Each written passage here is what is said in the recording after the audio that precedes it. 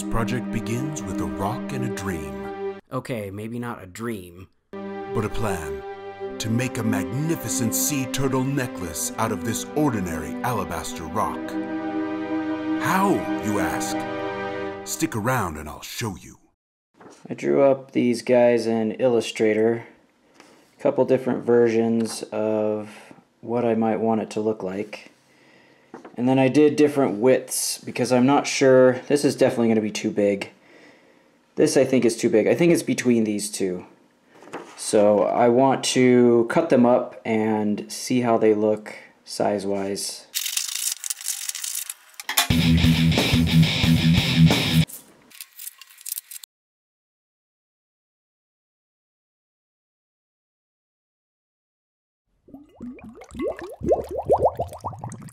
Alright, I've decided on the 1.3 inch wide. I think my tools are fine enough, just barely, to get into this little groove right here.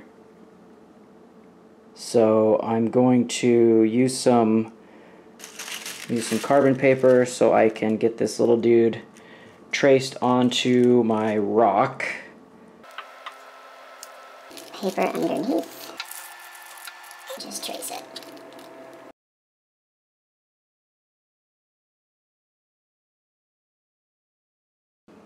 I'll probably go over it again in marker just so I'm sure that I can see it really well when I go to cut it on the tile cutter.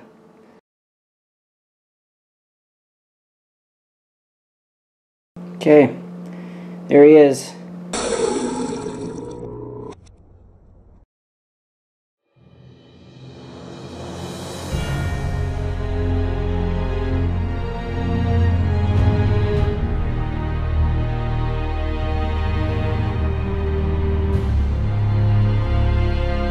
This was actually my second attempt at cutting out the turtle. My first attempt resulted in an unfortunate decapitation. This one went much better.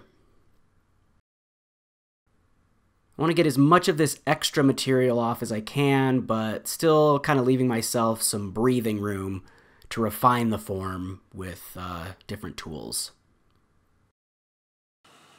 So there he is. The rock was thick enough that I could cut it down the middle and make two turtles out of it. So I started to cut it, but then I'm like, oh wait, I should probably refine the form first so that both turtles will be closer to their final shape. I did leave some bits of video in here in real time so that you guys get an idea of how long this process actually takes. After separating the two, I used a variety of diamond bits to remove more of the excess material and to shape him. I'm using some diamond files here to do some finer detail and get into some of those tighter areas. I want to get the form pretty much worked out in this one dimension before I start rounding things out and giving the parts their 3D form. Now I've got the main body outline how I want it, so it's time to start shaping it in 3D. So I just start rounding things out and giving some depth to the pieces.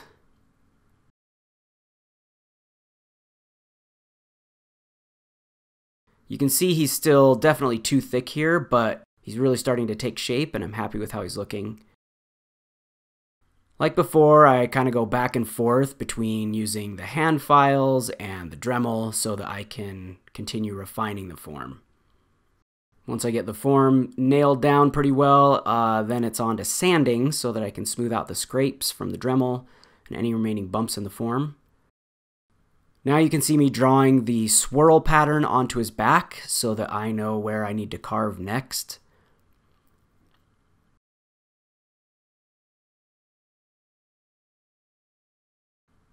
Unfortunately, I didn't film the first round of putting the texture in. Sorry about that. But you can see here where I'm adding more. I used a rounded bit to put lots of divots in the swirl to give it that texture. Okay, got the little guy carved up. the pattern that I've created in here, you can maybe see like the texture.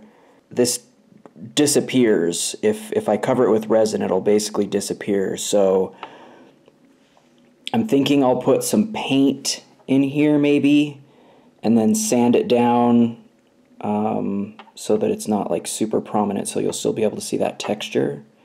I'm a little unsure now. I can't decide how to put the jewelry hardware on. I'm thinking I will drill a little hole through his fin. Yeah, I don't know that I really want to do that, and I feel like it's going to make the tip of the fin really fragile. You know what I could do? So maybe if I... Alright, okay, I think I know what I want to do. So I think I want to carve a little ridge. If I carve a little ridge in the fin for this piece, which my fingers seem really giant, and this piece, or for this piece to set into, I can glue it on the back, and then I can hook this piece to this piece. And this is what the necklace can go through. Yes, that is what I'll do. Okay, let's do all that. Taping him to the table so that I can figure out and then mark where I want the little ring to go. So I'm just gonna cut a little groove, very small groove, into that spot. Now I'm gonna glue him on, or glue this ring onto his fin. I guess while I'm under here... Now I'm signing the underside so I can paint it when I paint the textured area, because it too will disappear when I apply the resin if I don't. I used some white acrylic paint, thinned it out with some water, and added some pink and orange to it so that it wasn't too white. And I just painted it on, not worrying about overpaint since I'm just going to sand that off. He's all dry, so now I'm going to sand off the excess paint. So now it's just sanding off that overpaint on the top and bottom. And he's ready to go. So again, I've taped him down so he doesn't swim away. To attach the little ring, I've mixed up some 5-minute epoxy. That smells terrible. Oh, son of a biscuit. This was not as easy as I had hoped it would be. I tried holding it on there for literally 5 minutes, but it kept moving. This was a headache, to say the least. I was going crazy. I ended up having to get a new ring because it wasn't working, and I was concerned that it would get glued to the pliers. So yeah, I struggled with this for a long time. And then after all that struggle... Alright, the glue is dried. And run into a bit of a wrinkle. This does not fit well in here. It's like too snug. It really needs to have a bit more breathing room. Like it barely fits, but once I put a coat of resin on this whole thing, it's not going to fit anymore. So I was kind of looking at like, oh, okay, well, how hard would it be to like remove this and just lift it right up? So it wasn't that great of a seal anyway. Like that glue clearly sucks. So my groove is too far down. So I really... Let me take this off. So I think I'm going to try super glue instead of this epoxy glue. Put it further down the fin to give it more space so that when I coat it with resin there will be enough room for this ring to fit in. Okay, so the super glue also sucked. It did not hold at all. So I ended up using rubber cement, and that actually worked pretty well. Here I'm folding up some tape so that I can lift him off the surface a little bit before I apply the resin. This is Art and Glow resin. I mixed up a tiny bit in equal parts of hardener to resin. Then I just use this paintbrush to apply it. After this coat dries, I'll give it like a day to dry, and then I'll come back and do the little patch on the underside where the tape is.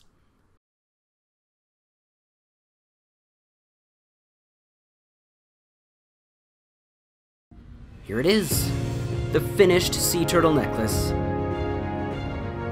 The hardest part was definitely attaching the jewelry hardware. That was not my favorite, but I did learn a lot in the process, so it was worth it in the end. What do you think of how it turned out? Let me know down in the comments. If you liked this video, hit that like button and subscribe to my channel.